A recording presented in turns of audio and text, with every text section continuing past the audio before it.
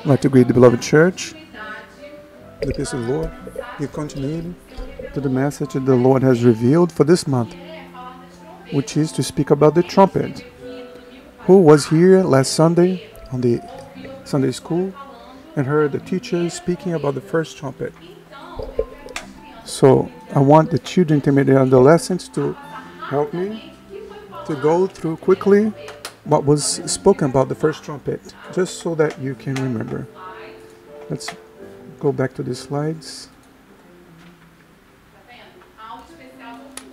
This is School of October, first trumpet. So the first trumpet, we found out what was the first trumpet.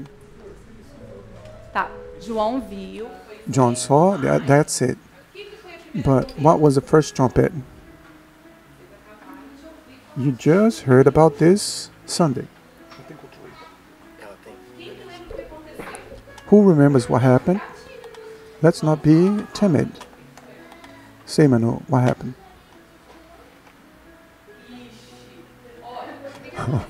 What happened when the first trumpet sounded? What happened with the forest? With everything that was green on planet Earth? John was imprisoned. Right. But now I'm talking about the trumpet, the forest, yes. John saw that when the first angel sounded the first trumpet, you know what happened with the forest? The green is going away. So it caught fire, exactly. So this is just a remembering of, because we're going to speak about the first trumpet. The first trumpet was Sunday. Today we're going to learn about the second and third trumpet. So we're going to see what is in the word of the Lord.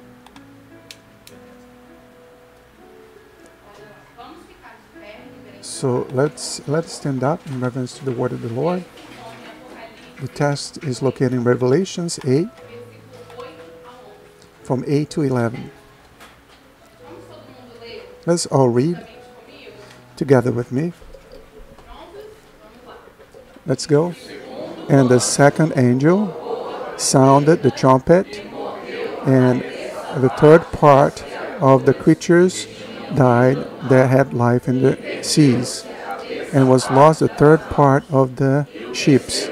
And the third angel sounded his trumpet, and the third part of the waters became into death, and many men died in the waters, because the waters became bitter.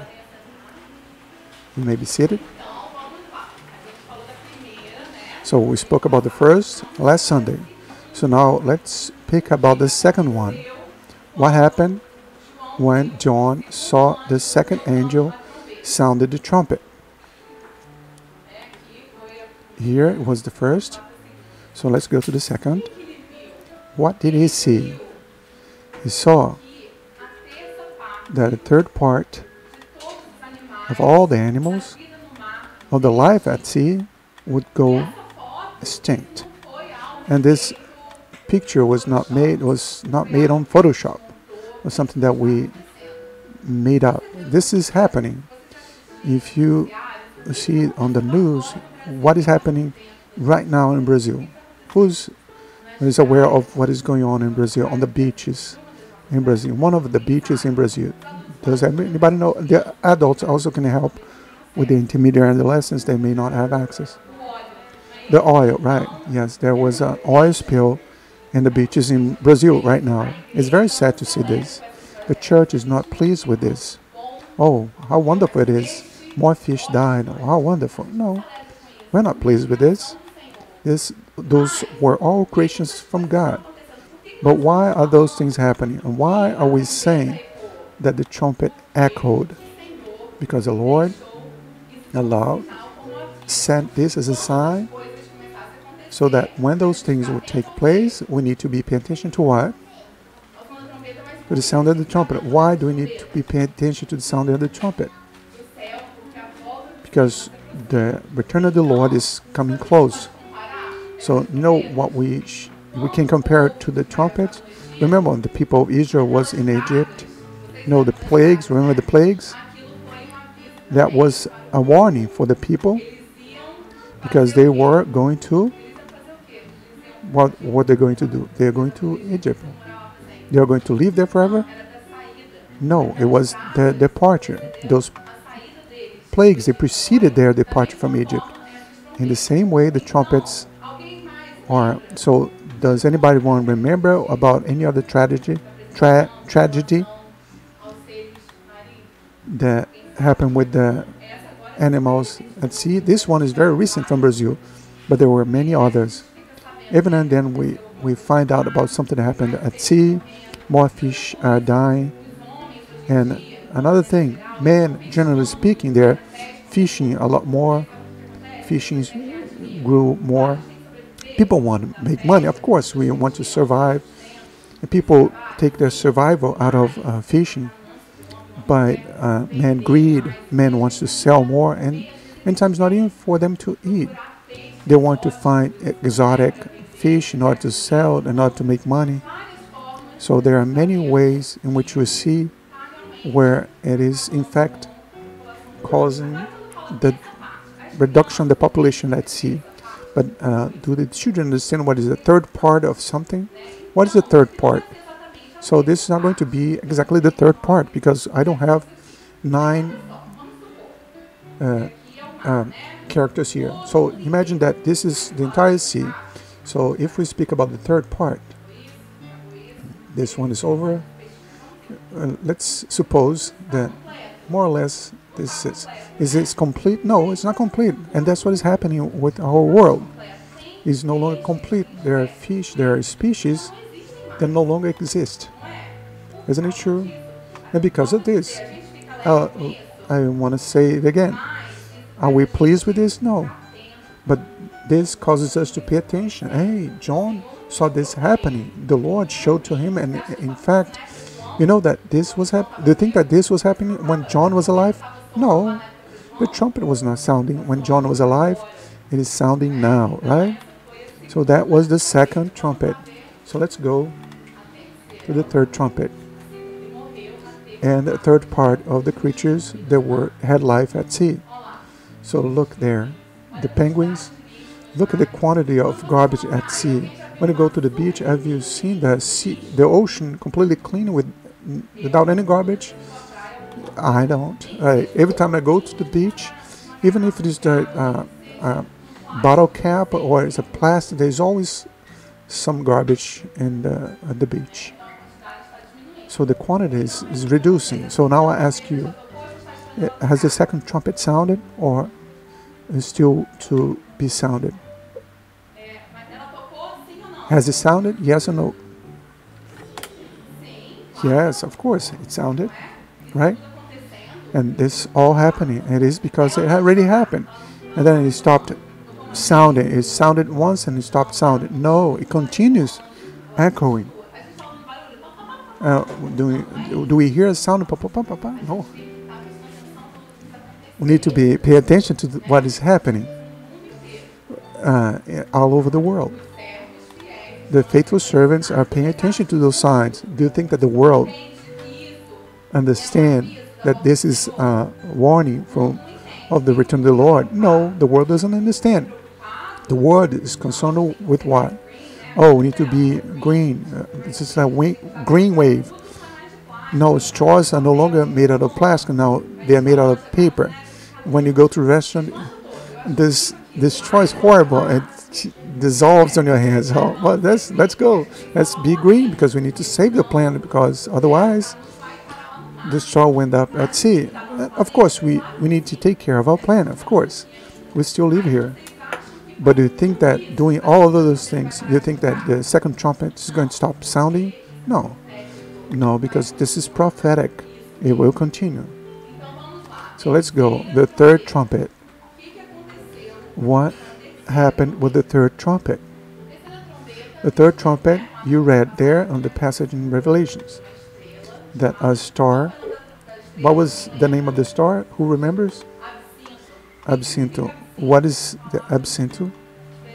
It's a different word. The ones on the back there. Somebody said. That's what it is. An adolescent said. It's bitter.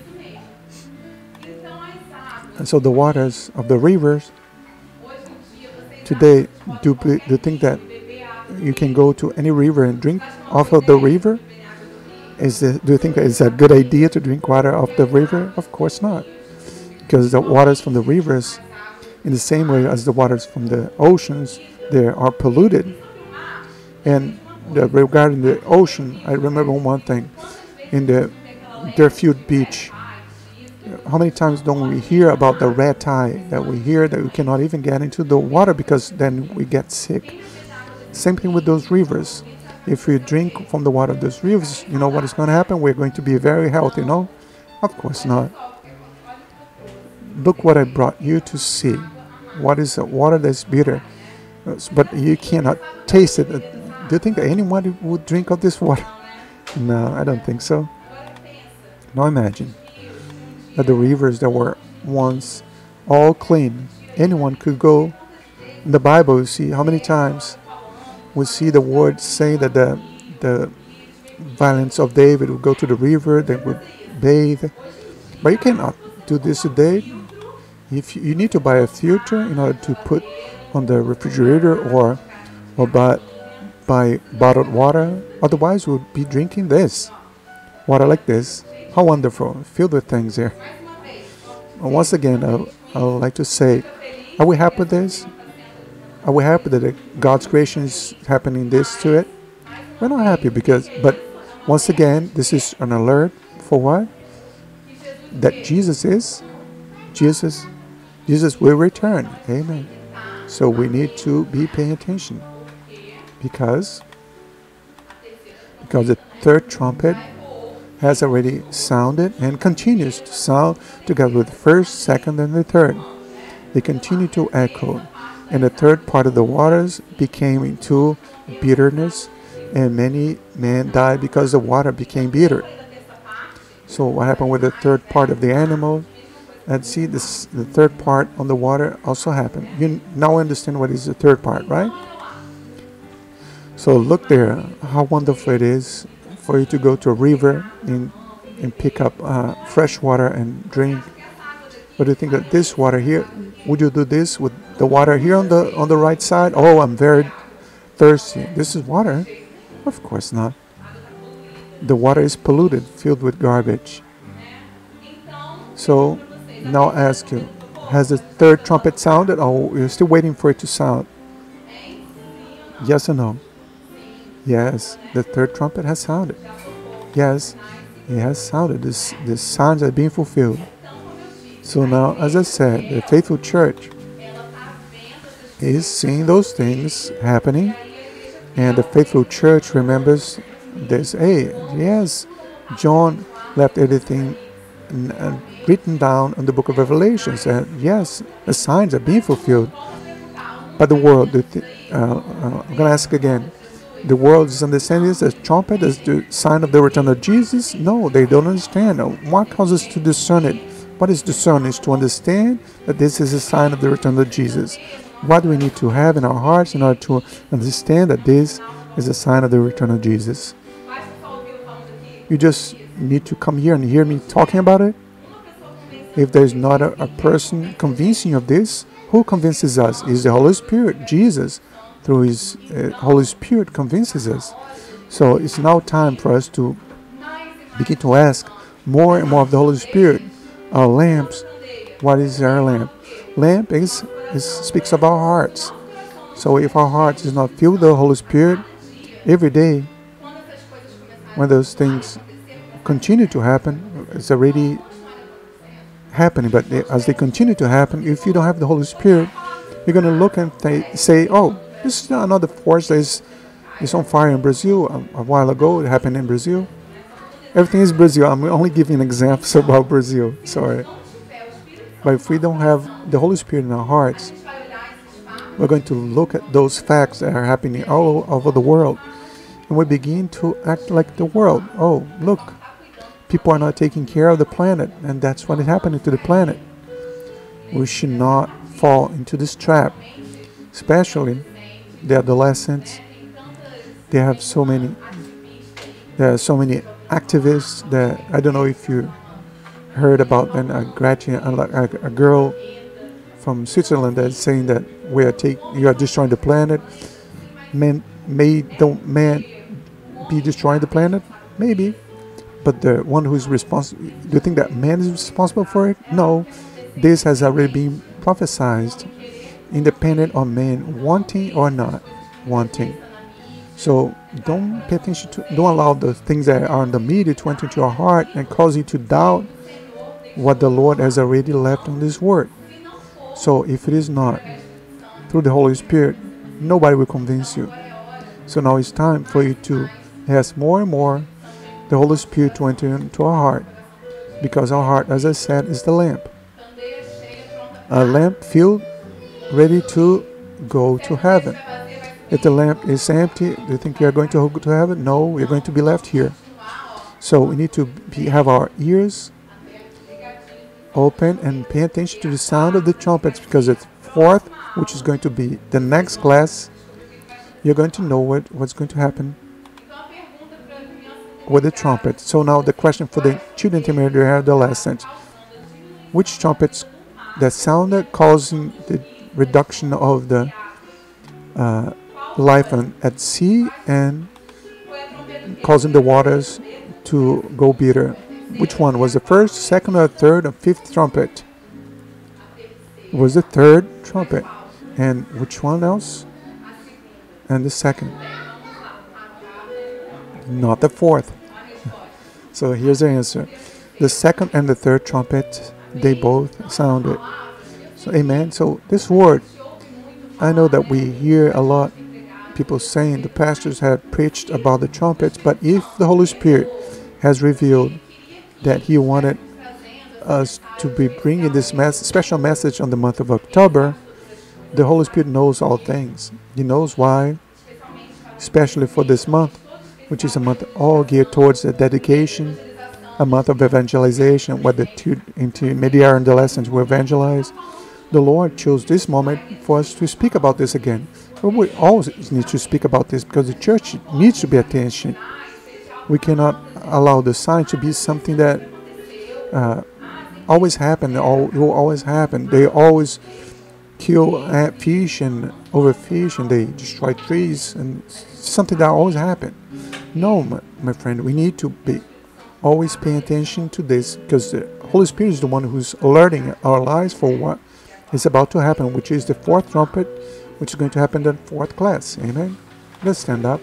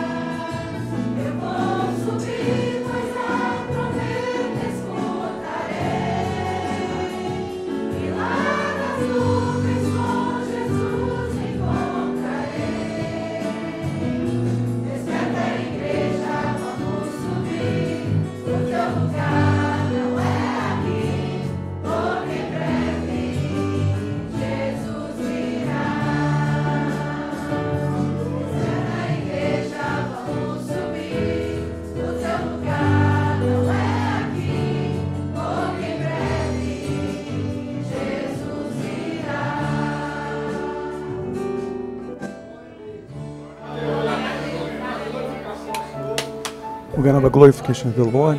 Hallelujah.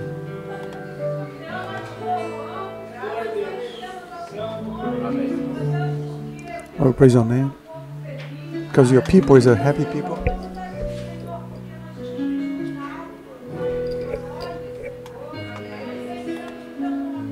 We praise your name, Lord. Because you are in our midst. Blessed be your name, Lord. We pray to you. In the name of Jesus. The church may be seated.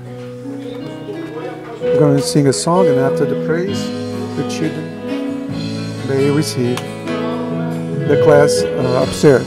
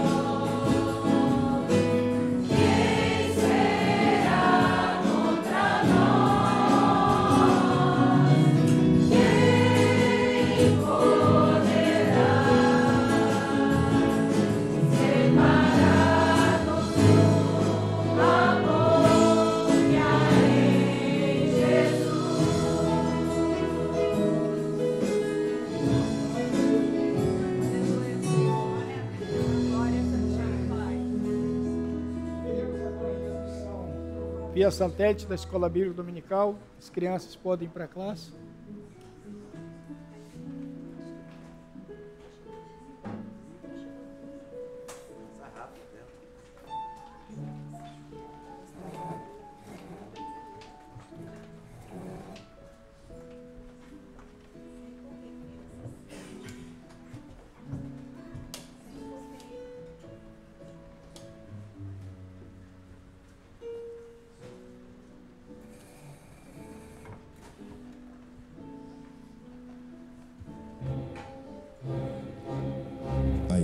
cristã Maranatha está presente em nações de todos os continentes do planeta.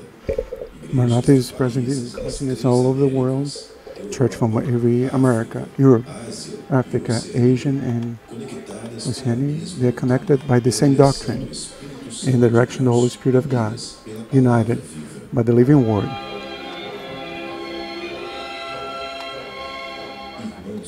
Brethren from every part of the world participate in the same service jointly, in the same body, in the same spirit.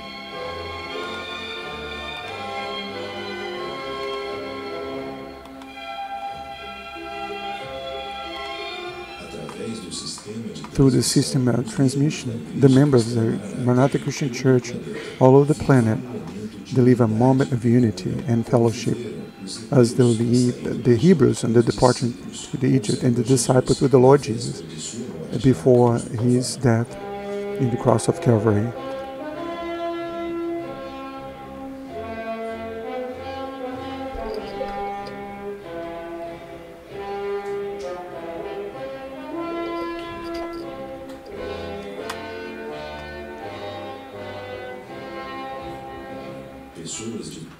People from every part of the world have been reached by the eternal gospel and by the message of their soon return to the Lord Jesus.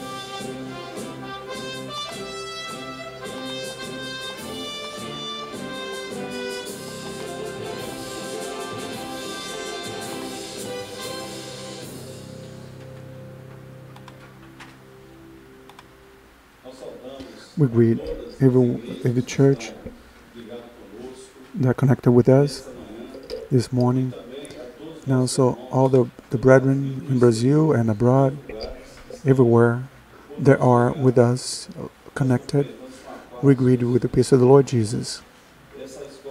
The Sunday school is being broadcast from Maranatha of Domingos Martins. We're on the third period and beginners class, and this Sunday school is also being watched in North America and South America and many countries abroad following this Sunday school. And we are informing the brethren about the events that are taking place on those days. There is also a seminar on the east of Europe with a pastor from the Presbytery, and there are Sunday schools there. In the same way as is done in Brazil, is done there in the seat of Samar in Russia. And also, there was a seminar on the city of Taketi in Uzbekistan. You can show on the map. There was also a seminar in Samarkand and in Uzbekistan.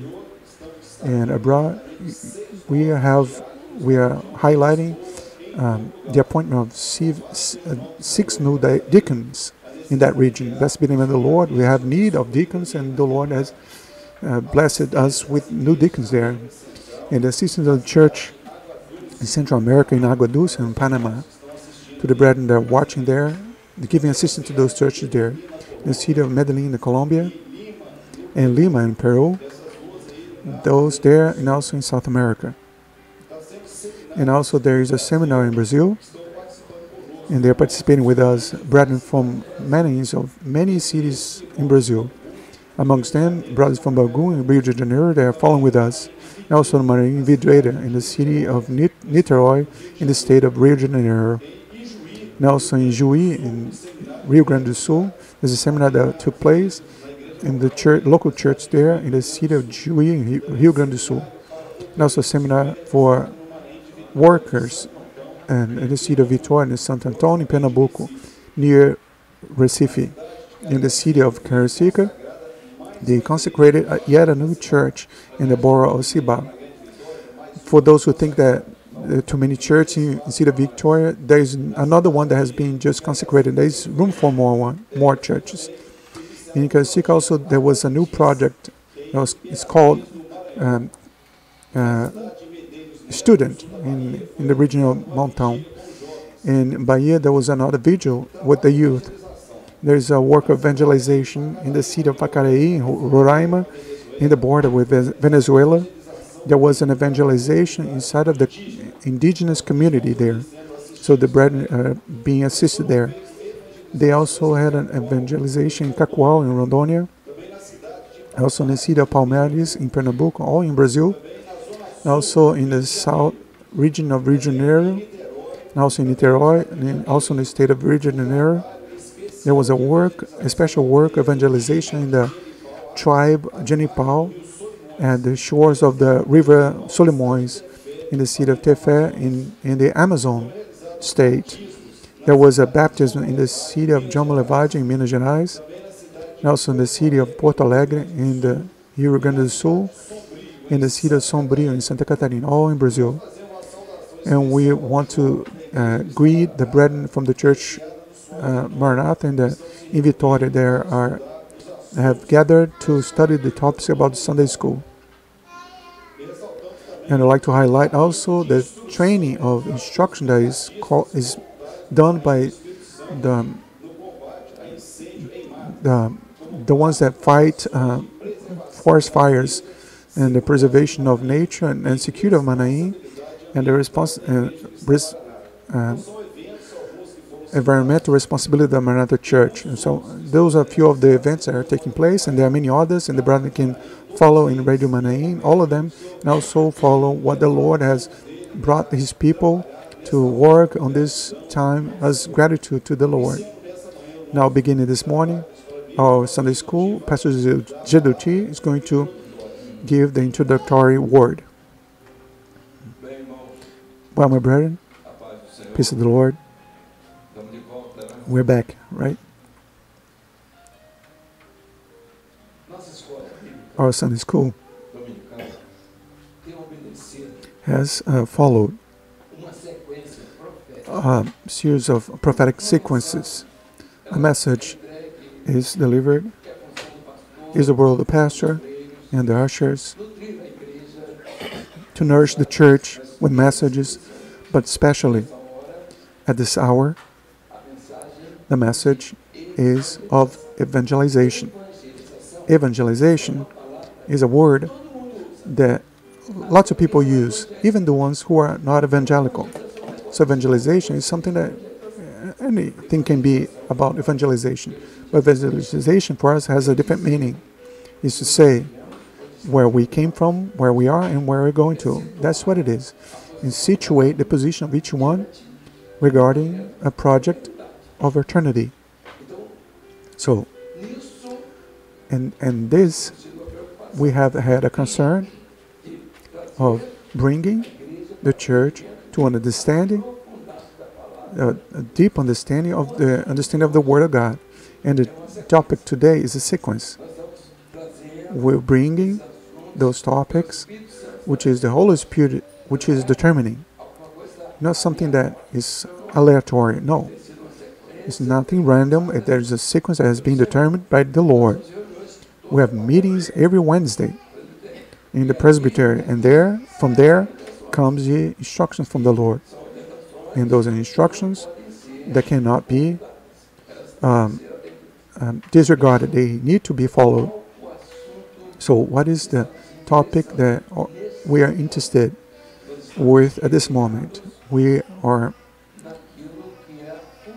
the responsibility to understand the role of the church, specifically of the Maranatha Christian Church, and whoever else that want to say what needs to be said at this hour, that the time of the church is coming to an end.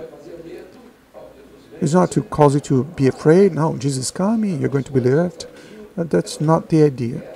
Everybody chooses their own destination. It's worthless for you to be afraid and go into religion because you're afraid because God is coming, and this kind of conversation that is not appropriate for us. We know what we want, we know where we are and where we are going. That's what is important. So now there's a sequence. At this time now, it's being determined by the Lord that this period, which is a period in which we are living of celebration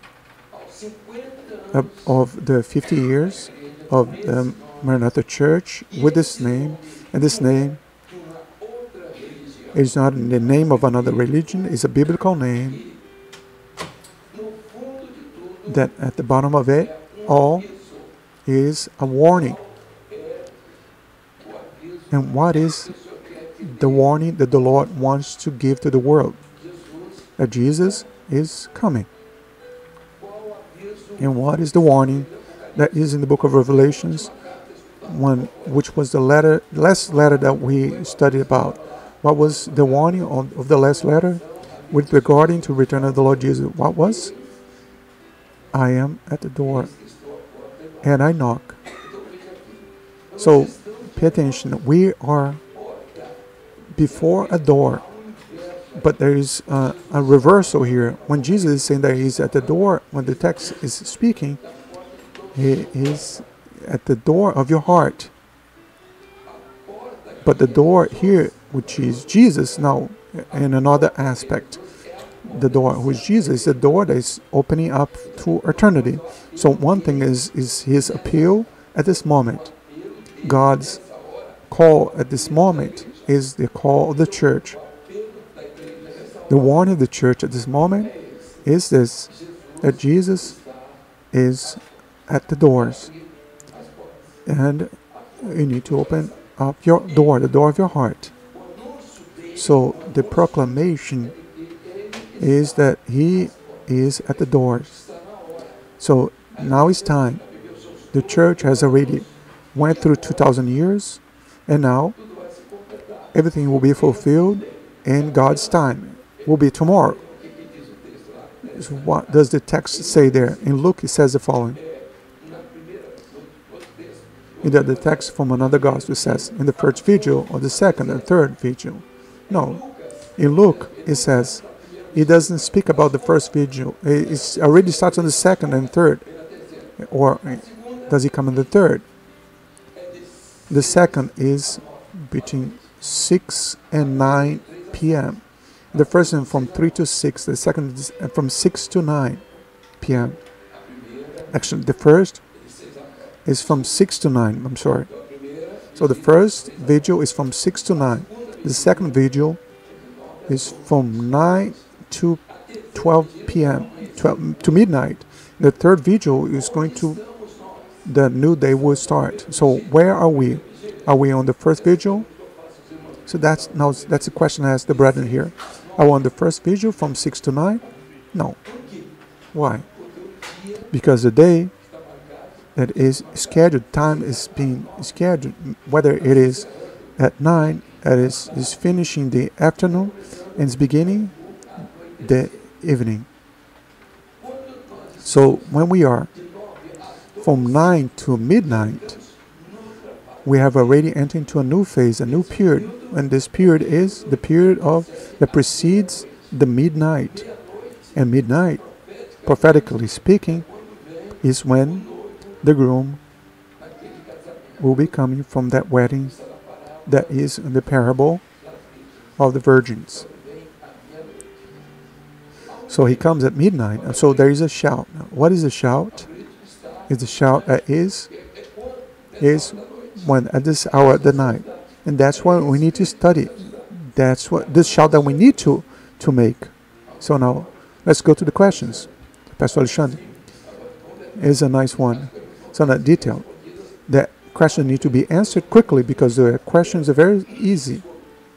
Firstly, he's going to give the text so that the group may begin to read. Right?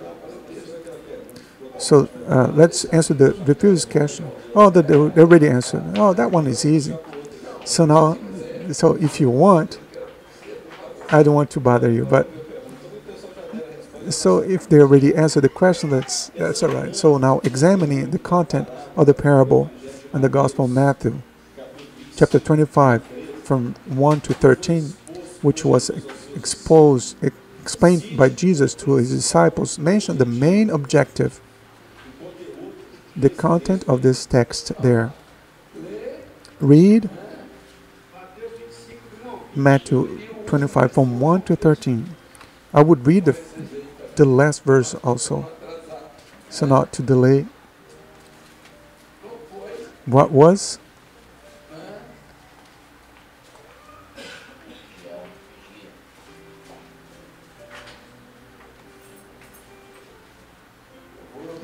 What was the objective? The main objective of this parable that Jesus uttered to his disciples. So it's just one word. What was the word? It's already answered. That was easy, right? It was in what verse? In what verse? Verse 13 of Matthew. So here it is. We're beginning through the end. So now let's go to the other questions. So let's go back here to the text that they didn't pay attention to. So what was the objective? So here's the answer that was here. Let's go. Vigilance. You need to be vigilant, because watch therefore, for you know neither the day nor the hour in which the Son of Man is coming. So the message was to warn that Jesus, to be vigilant. So now let's go to the parable. Let's go. So the second question. How many were the virgins that went to meet with the groom?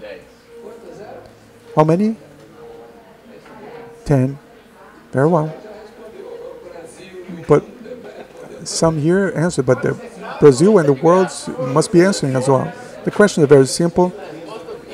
So the text 10, the message speaks about 10 virgins that took their lamps and went to meet with the groom. Very well. So now the third question. Which ones were the demands for the guests to participate on the feast? So now that's the one I want to answer. Which ones were the demands? So put the microphone in your mouth there.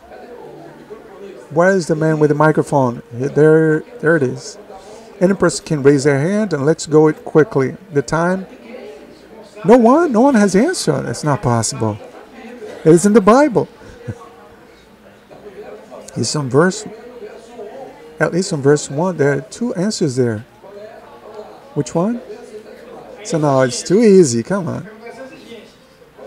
Which ones were the demands? Which ones were the demands in order for you to participate on the feast? First. No, only one. There are a trio that has answered the questions. No. What is the microphone? Oh, you need to fix up your glasses. Oh, come on. Answer quickly. Let's go. But the prudence brought their oil in their vessels. I understood that was full lamp. So she spoke about something else. She spoke about the oil and the filled lamp. What was this that they needed to have? The guests, they needed to be prepared. Is it? With the characteristic of the people that were going to be a part. Was it having a lamp filled with oil or lit? She almost got it right. Well, so let's continue. First, they were virgins. They were virgins. They needed to be virgin. So, the bride, Jesus' bride, is a virgin. It's only for the groom, and that's it. And then they become his husband. That's it. So that's when you see religion. There are many brides, but Jesus, there's only one. There's a church. That's it being understood. Firstly, had to be a virgin. She was invited, yes. The ones who were prepared for that day. In the past, the owner of the house would invite people for the wedding with the groom. Not with the bride, but the groom. The people came from afar because evidently the population lived in far places. So society, so the family would spread. When they had an invitation, it was not in the city or in the towns where they lived. But generally speaking, they brought people from afar that stayed in their house. People would go and stay in their house. So the feast was a feast. There was 7 days feast before the wedding. So they waited there. They were excited, waiting for the groom that could arrive at any moment. So now I'm going to ask you a question. I'm sorry. At what time would this groom arrive? At what time? At the end of the second vigil. So this groom, why is it saying that it was midnight? Because midnight is related to what? Is with the prophetic time that is measured in the history of man. In the morning, early dawn, in the born of the day, noon, afternoon, for the afternoon, and night and midnight. So this is a sequence of the time in which we live. And also Jesus uses this as a sequence, prophetic sequence, for the time in which the door will be closed, when he will receive this church. So let's continue. So then, what we are understanding here, at midnight, at this time, the groom will arrive. And why now is the groom coming at midnight? What is the reason? So now, who knows why? Raise your hand quickly. Why is the reason why Jesus establishes that, which is biblical, which is prophetic, for the night? They almost guessed it. There are a lot of smart people here. It's possible that you may not. It's impossible that you may not be able to answer. No one. So can I answer? So I'm going to wait a little minute here. So that's what it is. Let me answer. The lamp needed to be lit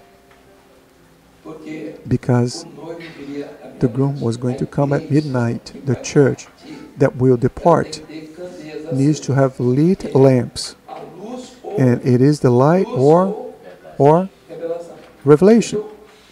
So the Bible is here, is the word, is the letter, but the revelation is inside of it. But it's worthless for you to preach about the Bible and do biblical studies if you didn't understand this. But you need to enter and understand Revelation. So that's why he's coming at midnight, because it was the darkest night. And it is when the lamp, when it's lit, lights up the most. The brightness of the lamp is on the time when you come. If it is during the day, you can light up the lamp. It's not going to cause any effect. But when it's midnight, when you light up your lamp, it's completely different. So at this time of the night, the church needs to have its lamp lit. Very well. So let's continue. There are so many questions. So let's continue. Pastor Alexandre. So here's the answer here. So they need to be virgins, and the lamps and the oil. So need to have lit lamps. But they needed to have a lamp, of course, to have it lit. And what else? What was the other requirement? Having the oil. So those were the three things. Being a virgin, having a lamp, having it lit. Everybody's going to have. If Jesus comes, very well.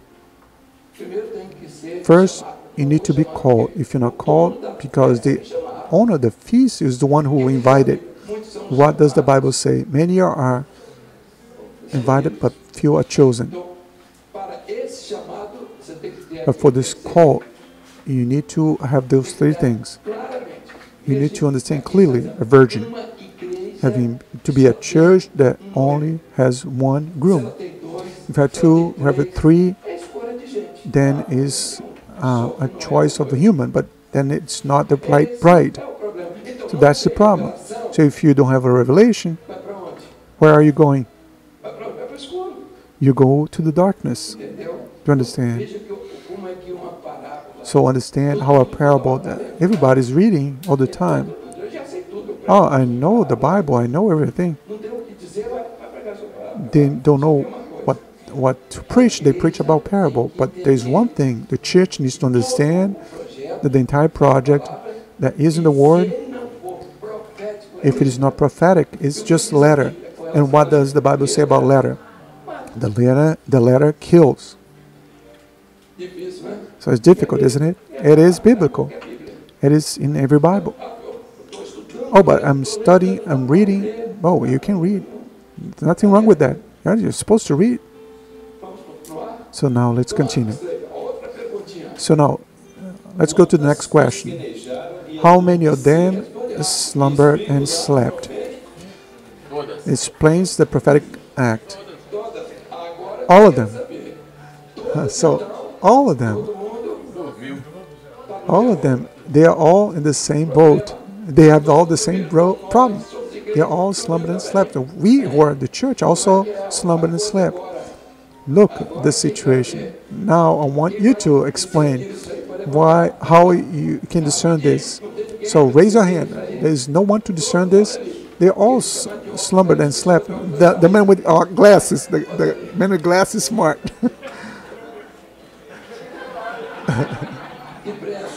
Very quickly.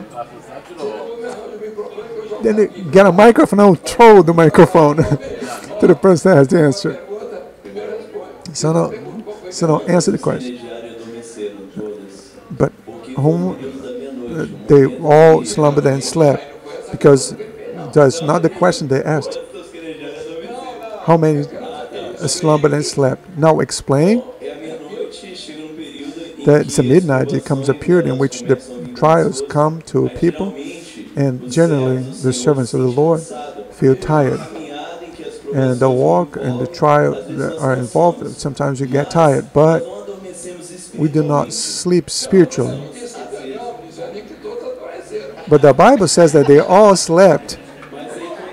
But when we hear the voice of the Lord, we get up and go to the meeting of the Lord, because we're not sleeping. No. Very well, the explanation is good. But look at this. The other also slept. And they also got up. You said that we got up. We who? Look, let's put everything in its proper place. What he said about the question, is it right? Yes or no? No, it's not. It's not even half right. Look at this. The church.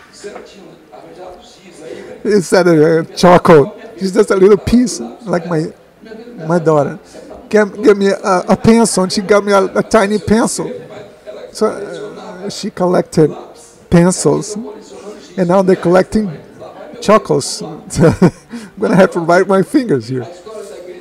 So the story of the church is here. Here's the faithful church is here. So this church is going through a struggle in a battle here. They get right, they get wrong. That's something that happens because we are humans. But in fact, at this moment came a revival. Everybody knows that. The revival of the 18th century. Because why did the 18th century revival came? Because the Holy Spirit prepared the church for the return of Jesus. So now what is the problem of that time?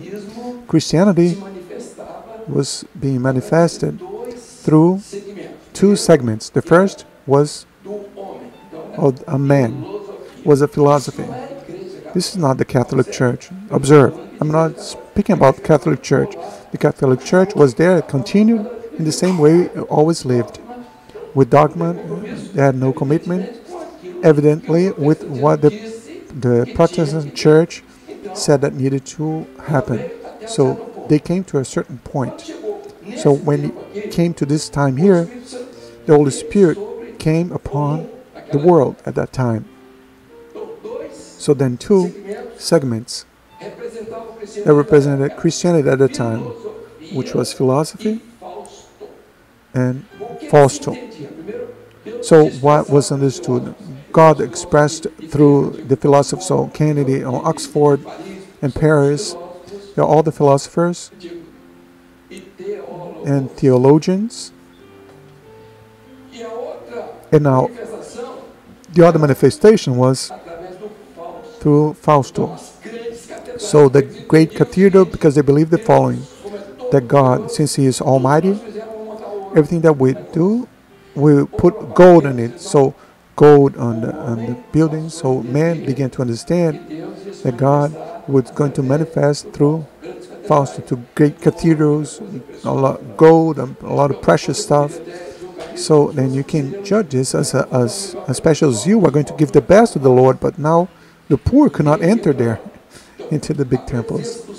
So the presence of the Lord stopped being, it began to be some liturgy.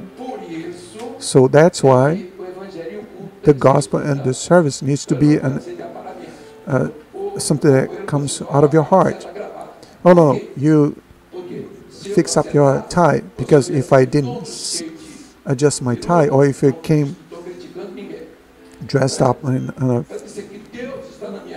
bold way, I'm not criticizing anyone. Oh, if God is in my life, no, and when you need to dress up the place because God is in my life. No, that's not what it is. The manifestation of God had nothing to do with what they thought at the time. So when the Holy Spirit came to define, to prepare the word for the time in which we're living today. So now you ask, this world. So now the question that I asked the brother there, the youth there, this world was awoken. How many? So now you divide between here, the church, here. The church that is going to go to heaven, the faithful church, and the unfaithful. So they all have been called. The chosen were the faithful.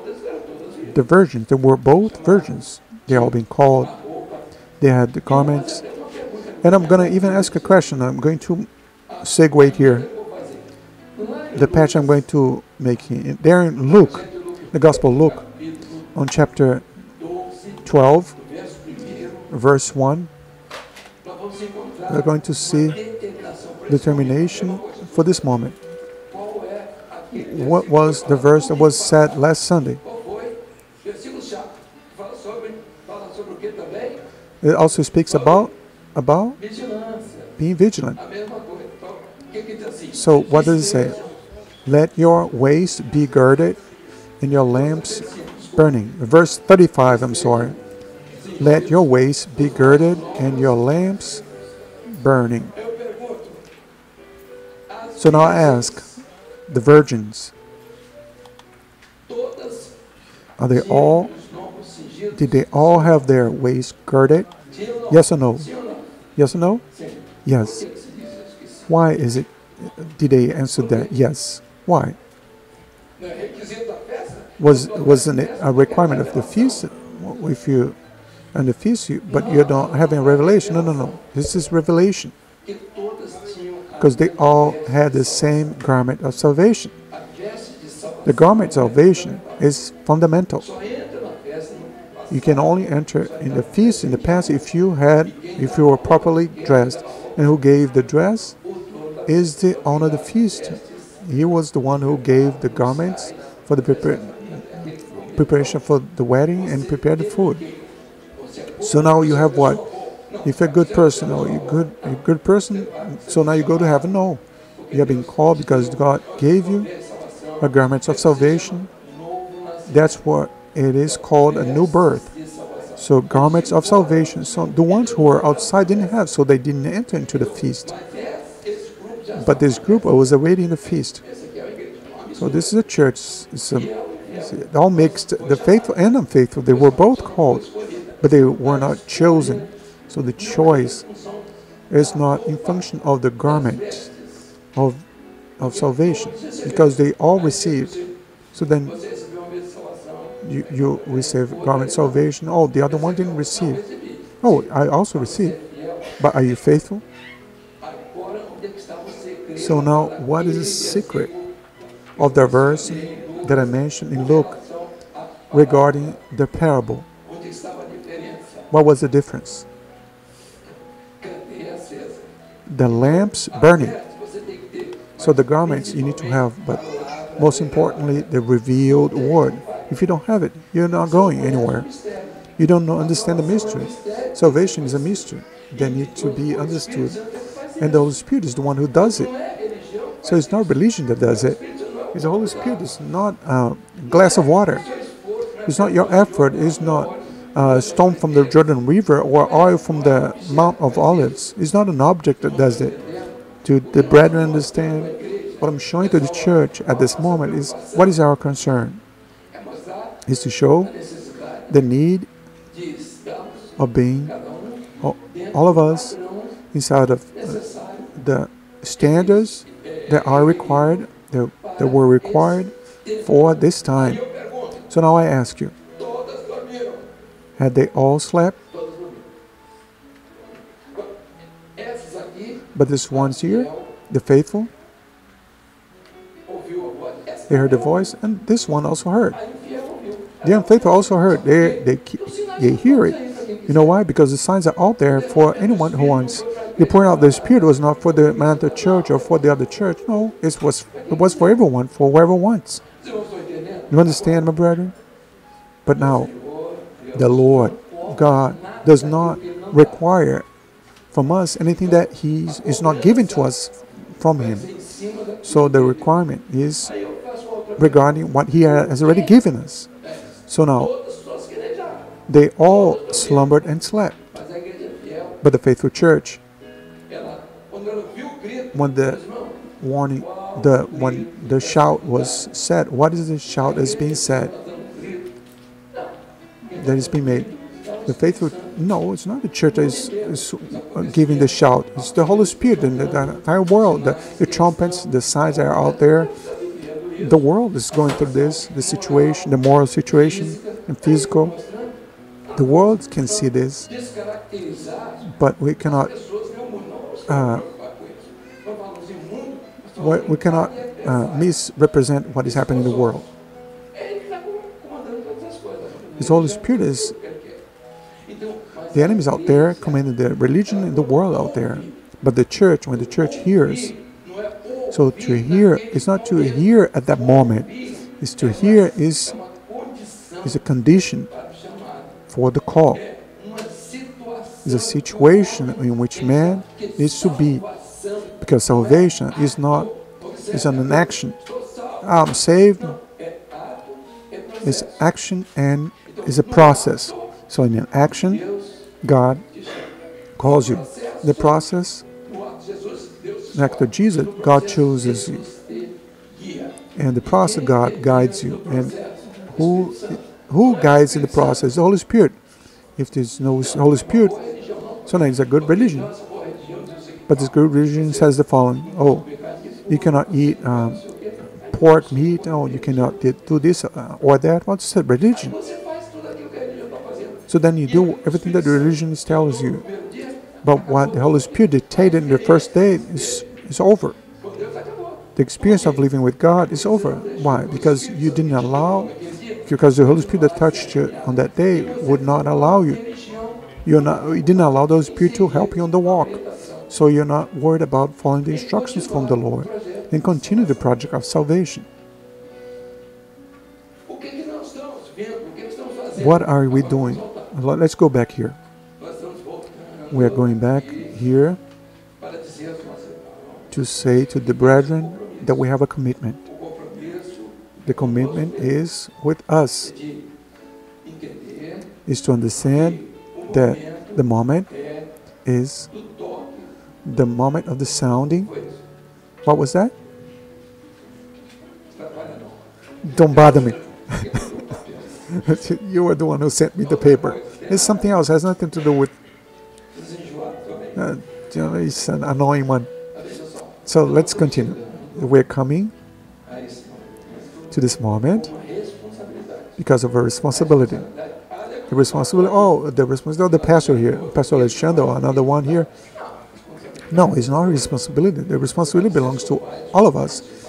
To your father, mother, your neighbor. What does the Bible say? You cannot fight with anyone. You cannot say to your neighbor, oh, your religion is worthless. No, you cannot say that. But there is a need. You need to seek the Lord at this hour.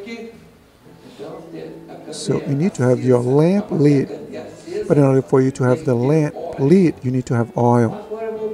So I'm going to ask a question. 5 were prudent. They were wise. So the church of the last days, so there is a gospel that is dead out there. But now, you need to rise up and say, now is not time for this. Because the groom is at the door. There's no time for us to waste. They all slumbered. But a few had a reservoir.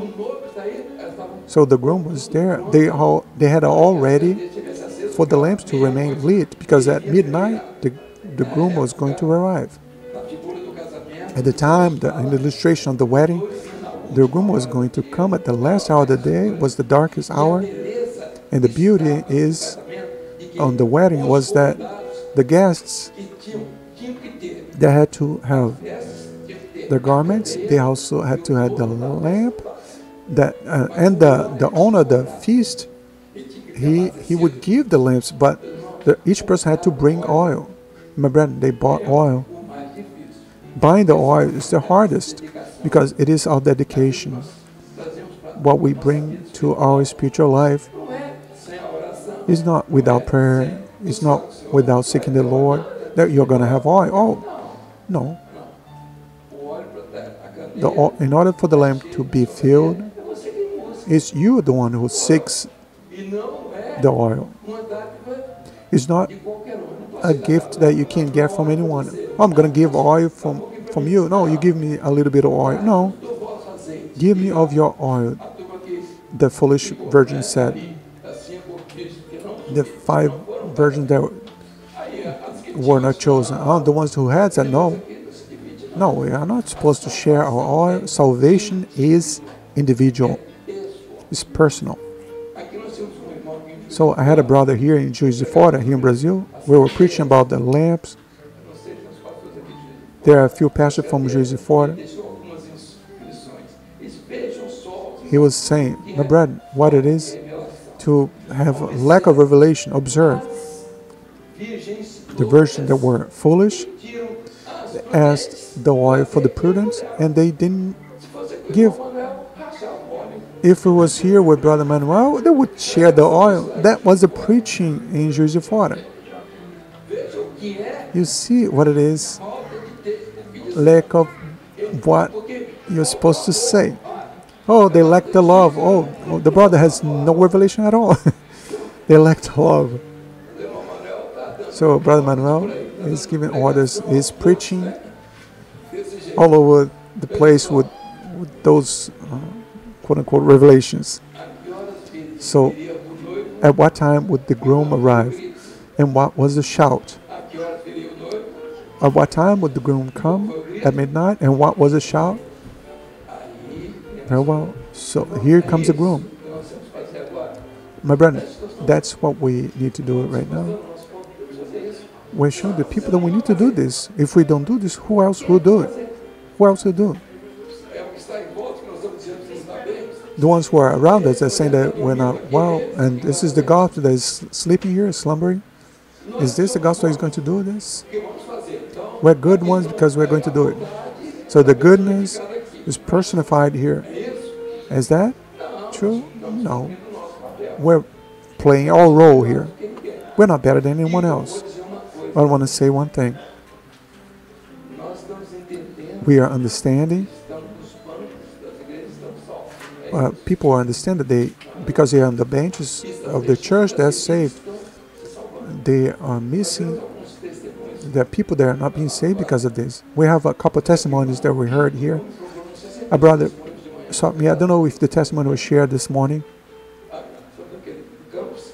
The brother from campus. Okay. The individual was imprisoned and was taken to the police department. He had made a mistake. He was a soldier, and he used to attend church and learned a bunch of stuff about the Bible.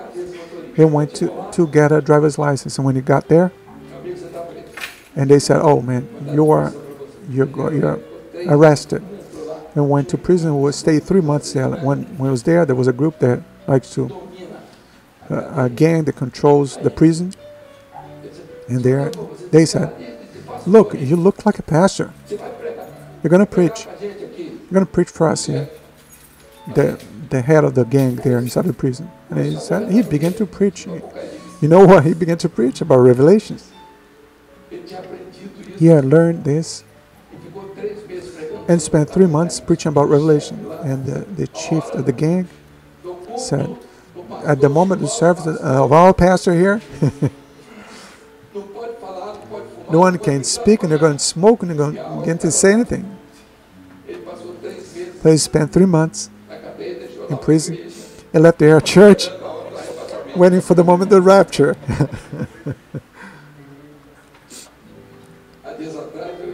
A few days ago, I received an information, a communique from a friend. He's in the community, and he sent a message. The man said that he's going to return. He entered with a gang of people all armed. My brethren, there's a world that wants to hear. There's a world that is afflicted. Things are happening around you and you cannot understand. You see this? Oh, Jesus is returning. No, that's nothing to do with this. Do not put fear on people. People cannot live off of this. People do not understand. They cannot accept the gospel based on fear. We need to explain the reasons of our faith with moderation, without charging people about anything. Nobody's forced to do anything. God created man with free will, but you're supposed to say what you need to say. So now, what is the role of the church at this hour?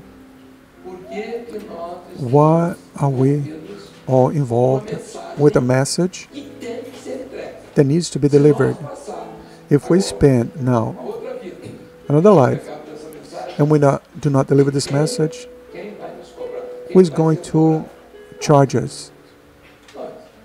We are going to charge ourselves, because Jesus is returning. It is a message, was a message that has been forgotten, and at a certain point is understandable. But now we are at the door. The door will be closed. Now I'm going to ask a question now. The last question, right? It's not even here. We're going to leave this one behind. The last question I'm going to ask you. The virgins who stayed behind, what did they do? What was the action of the ones who were left behind? They had the garment, they had everything, they had the lamp, but didn't have the oil or the fire. What? They shouted, "Open up for us, Lord." My brother, there is a people. There are people that think that God is their hostage. They think that they have a God that they can give orders to. If Jesus comes here, they take God to some other place, and they remove the Holy Spirit. They remove everything for their religion.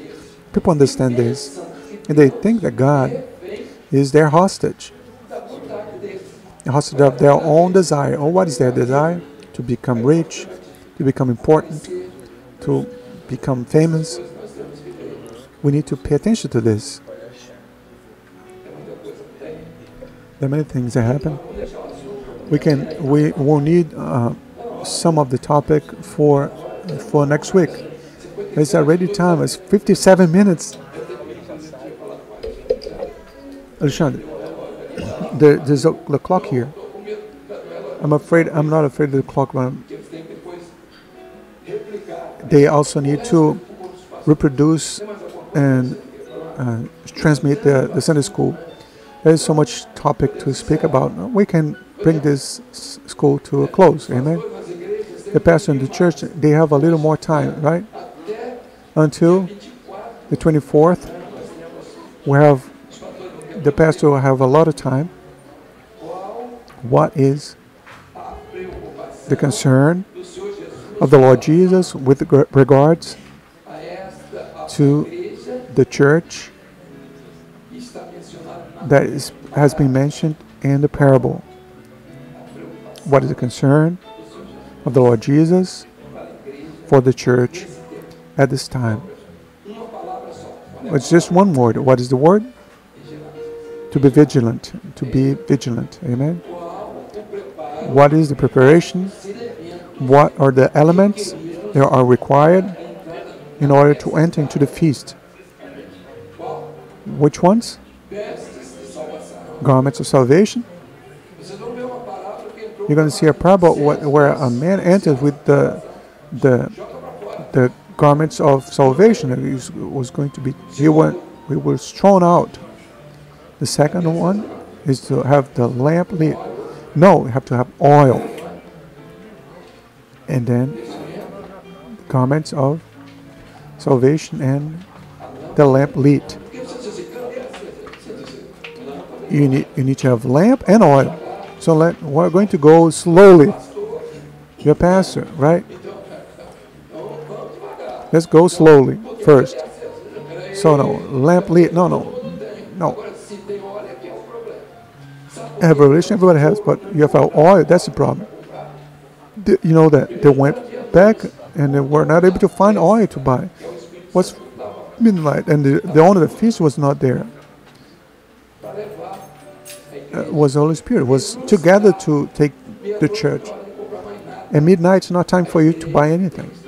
So the church needs to be prepared for the shout of the midnight. And we have had it written, here comes the groom. We hear the shout, here comes the groom. Let us stand up.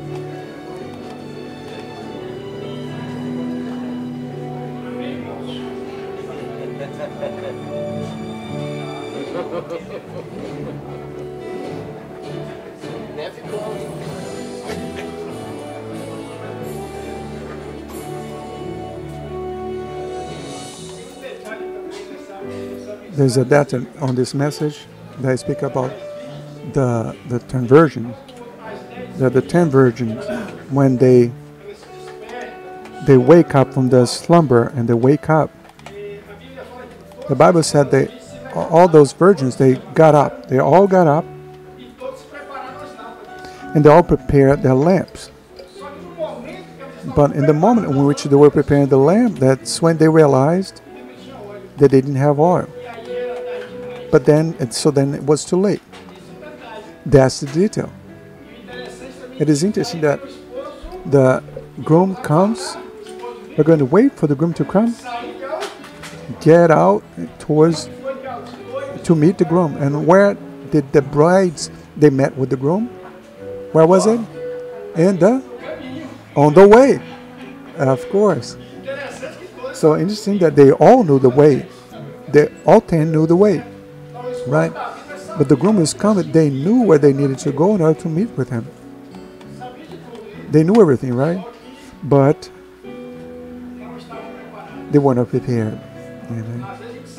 Sometimes you know everything, right? I know everything. But it's not important only to know everything. But it's important to be prepared. Amen. Let's hear a song. Children's song.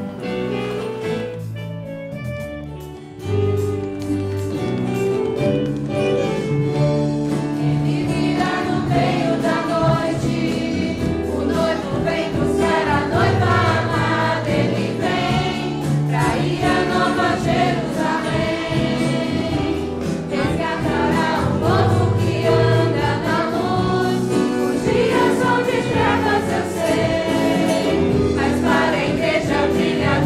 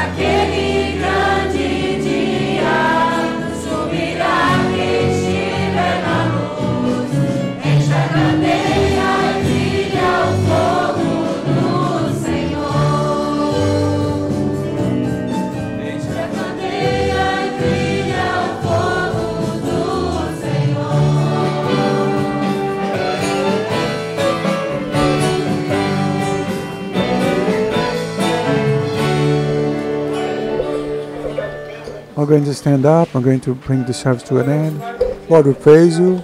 We thank you because at this moment you have given us to have fellowship with you. Because once again, Lord, we have opened up our eyes and shown us and revealed the moment in which we're living. Lord, we praise you and glorify you, Lord, for your concern with us towards our lives. Blessed be your name, Lord, because you prepared our church to live with you in eternity. Receive the service and adoration because we refer to you in the holy name of Jesus. We know you say that wonderful grace of the Lord and Savior Jesus Christ, the love of God, our good and eternal Father, the sweet and tender consolation of the Holy Spirit be with the people of God, now and forevermore. Amen. Amen. The church may be seated. I'd like to remind the brethren of the need to point out and to place on the board there of the church your hour from Sunday night. We're going to begin a period of prayer, a non-stop prayer of 15 minutes. Those 15 minutes of prayer maybe is for the work of the Holy Spirit. No, it's for the work of the Holy Spirit in my life. There's a moment in which we reserve to buy the oil. We need to remember we need to buy the oil. The oil we buy with prayer or fasting and dedication, evangelizing, speak of the Lord, inviting people, and that's what fills our vessel with oil in our hearts, so that we may have a reserve of oil at this last hour.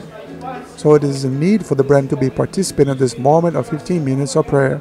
And tomorrow also we have a service in their homes. It's a moment for us to reserve, a moment to be with the Lord and with our family members. Amen. This weekend, once again, we're going to have this evangelization with children and the Sunday school at 10:30 in the morning. And we're going to invite the ones who can to come and the ones from high school and from children's Sunday school to participate. And to all, I say the peace of the Lord.